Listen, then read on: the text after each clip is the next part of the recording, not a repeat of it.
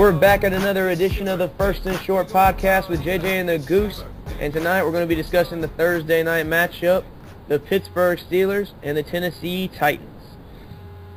So JJ, who you got? Well, the Titans haven't looked very impressive this year, but then again, neither have the Steelers. It is in Nashville, but I'm going to go with the Steelers because when you have Ben Roethlisberger, you've always got a chance. Got a chance. They're playing the Tennessee Titans. They ought to win. Don't make it seem like, they're kind of prayer in this game. I mean, they ought to win. Tennessee's not very good. Their starting quarterback's out, and they're relying on the old man Hasselbeck, who actually has done okay. He's got a 62% completion rate, although he's thrown 3 interceptions.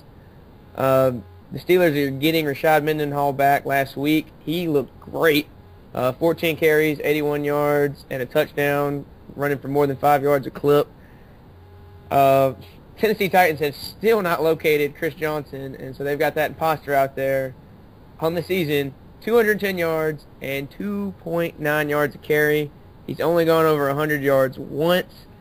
Things aren't looking good for him. Last week he got 24 yards on 15 carries, albeit against a very good Minnesota defense. I don't see the Tennessee Titans going anywhere. I mean, I don't think the Steelers are where they were a few seasons ago when they hit the Super Bowl, but they're certainly good enough to beat these guys on the road. I see the spread's only 5 points. That is way too low. I'd have the Steelers winning by 10 easily. Their offense isn't looked great, but Ben Roethlisberger's been very serviceable. 8 touchdowns to 1 interception, 65% completion. Like I said, they've got Mendenhall back, which should open up some things.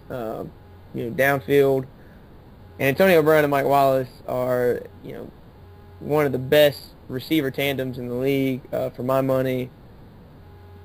This is a clear matchup for me. Got to be the Steelers unless something goes wrong. See, you keep pointing out offensive stats. I think it's the defenses, which is why Pittsburgh's going to win this game. Look at this. The Titans are allowing 424 yards a game. 280 through the air and 144 on the ground. The Steelers, on the other hand, are only allowing 280 a game. The Steelers' offense, even banged up, but with Mendenhall coming back, they should have no problem moving the ball and scoring on this Titans defense. While their defense has been better, and they've had a couple games without Troy Polamalu, it is important to note that he will be out for this game.